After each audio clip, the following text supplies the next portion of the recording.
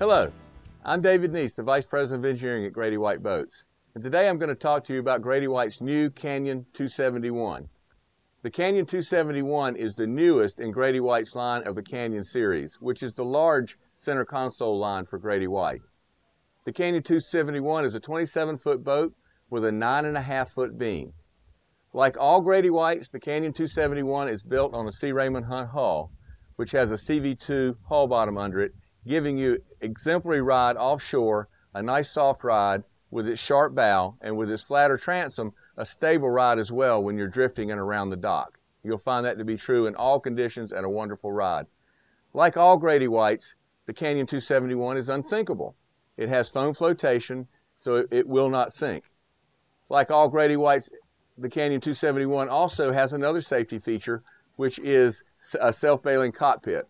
All the boxes and the cockpit, everything that you put water in the 271 drains overboard without a macerator pump, so you don't have the maintenance and aggravation of dealing with an extra piece of equipment. The Canyon 271 has handrails throughout the boat. It also has tow rails and other built-in safety features that you have become accustomed to seeing on Grady-White boats. We've been talking about the features on the Canyon 271 that are similar to other features on Grady-White boats like foam flotation and self-bailing. But I want to talk to you now a little bit about the features in the bow of the boat that make the Canyon 271 very unique.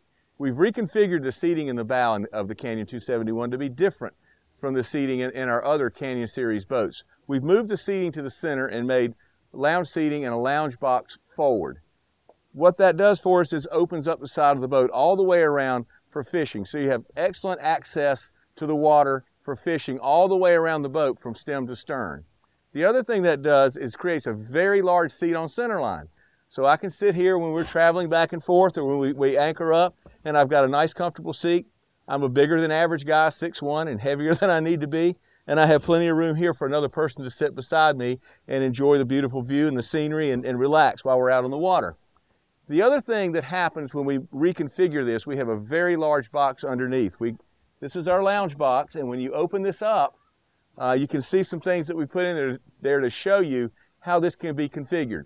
This is what we have done. You can do it many ways to suit your needs and your taste, but what we have here is a box that at the basics are 389 quarts. It is foam insulated and it drains overboard. We have a partition in here that's removable. We have it installed now. We have some ice and some drinks behind it. We actually have 60 pounds of ice behind this partition and about a dozen drinks. And it's not half full. So there's quite a bit of capacity back here to use for a lot of different things. That compartment drains and keeps the forward compartment dry when the partition is in place. Forward of the partition, we have two 5-gallon buckets, one with a cast net, one with a dozen or so lures hanging in there, and a very large tackle bag.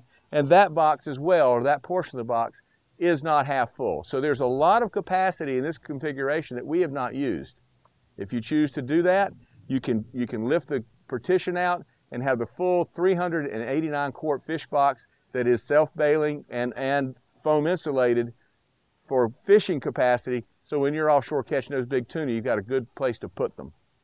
Okay, there's even more in the bow of the Canyon 271 that will give you a great day fishing offshore or cruising around and just relaxing for the day. Notice the built-in handrail all the way around the deck for safety so you can hold on no matter what you're doing. Notice the built-in cup holders, netting for storage, built-in speakers. There's even lighting for the bow under each of these pods underneath, so your whole floor is lit at night as you use the boat. Moving forward, you'll notice flush mount cleats throughout the boat, so all cleats are flush mounted. The bow light is flush mounted. The anchor windlass is also below a lid, below decks, very dry, very isolated from the bilge, so no water goes to your bilge through the anchor windlass. And there's an anchor chute through the hull that lets the anchor out and brings the anchor and rode back in. And below decks, even there's a lid so that as you open that up, you can manage the chain and rode if need be, and from the helm you can see that chain and rode coming in as you're bringing the anchor up, so you know exactly what's going on as the captain of the boat. Well, now let's move to the helm area and talk about some of the features and benefits that are here And we'll start with the hardtop. There's a lot going on in the hardtop. It's all new for the Canyon 271. There's built-in LED spreader lights, built-in LED down lights to light up underneath the hardtop so that you can see your helm at night. There's a storage bag in the top for storing life jackets and throw cushions and flare kits and a lot of things that you need to have at your fingertips for safety reasons. There's rod holders built into the hardtop. Handrails overhead built into the hardtop. So a lot going on, good sun coverage for safety from the UV rays when you're offshore or when you're cruising, and comfort on those hot days. Then you move to the helm, and there's a lot going on here as well. We're showing some electronics installed here, but there's room here for two 15-inch screens if you choose to put them there. Always on Grady-White, the ergonomics of the helm is good. You know, your shifter, your wheel are right at your hands, right at your fingertips where they need to be, whether you're standing or whether you're seated. Notice that the lean bar has a pad that raises to make it a good stand-up lean bar, or you can lower it and have great seating as well. So it's a very comfortable place to be standing or seated. Notice the compass on center line with the wheel. Switches right at your fingertips. Lots of storage spaces to put things down up on top of the console with rails around it and drainage forward to keep that part of the console dry if it needs to be dry for you, and you put things up there that maybe like cameras or glasses and things you don't want to have wet. Stereo built in. 2 DC outlets that you can plug in for charging cell phones or whatever it is that you're taking on board with you. You could go on and on about the features and benefits. We've talked about a lot of things. Notice too, there's 2 cup holders built in. There's also even a bow thruster on this boat. A bow thruster is a great tool when you're around the dock in those tight conditions that we all get in. And you can say it's a sissy stick and all that stuff, but if you get one, I promise you the day will come when you'll be glad that you have it. And let's not forget, in addition to all the other features that are on the Canyon 271, there's also a very roomy head compartment with lots of storage, and this particular one is outfitted with a marine head. Well, you can't have a discussion about a Grady-White without talking about a cockpit, because here's where a lot of the work is done. There's so many features.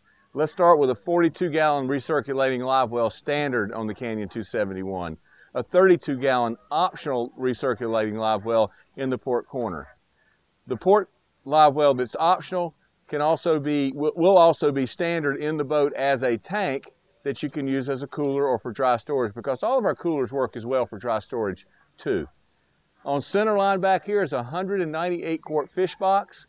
Add that to the 398 quart fish boxes forward, and you do the math. That's a lot of fish storage or dry storage if you want to do it. There is fresh water here at the lean bar, fresh water at the transom. There's a sink at the lean bar that can be used with the fresh water that's here. There's tackle storage below. There's seating in the back. And I know if you've been offshore very much, like me, you've probably fallen asleep right here on a cooler. Well, this is a lot more comfortable with the cooler. And when you stand and you want it gone and you want your cockpit space back, it's completely out of the way, and it's just that simple. 6 rod holders in the gunnels. Again, flush mount cleats, transom door, handrails, knife and plier holders, rod holders up top. Lots of features just from here back in the Canyon 271. Powered with Yamaha's F300s, the Canyon 271 tops out at 56 miles an hour, cruises easily at 30 miles an hour at almost 2 miles per gallon. So whether it's the safety of foam flotation or self-bailing, the seating throughout the boat, the handrails, or the uniqueness of the bow of the Canyon 271, it could certainly be the best boat your family ever owned. I'll be out there soon. Hope to see you. Bye.